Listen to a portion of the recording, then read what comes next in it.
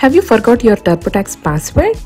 Don't worry, in this video I'll show you how to reset your TurboTax password. Open Chrome browser, type turbotax.ca.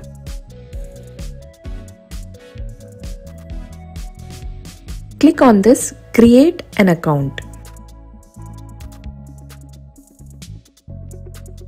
Now click on I forgot my user ID or password. Enter your username and click on Continue. Choose either one option from the below how you want to verify your identity. I am selecting my email ID to get my verification code. Enter your verification code and click on Continue. Now you can enter your new password. Click on the log symbol and check how password should be. Key in your new password accordingly. Click on Update Password. My password has been updated. Now I am able to log into TurboTax.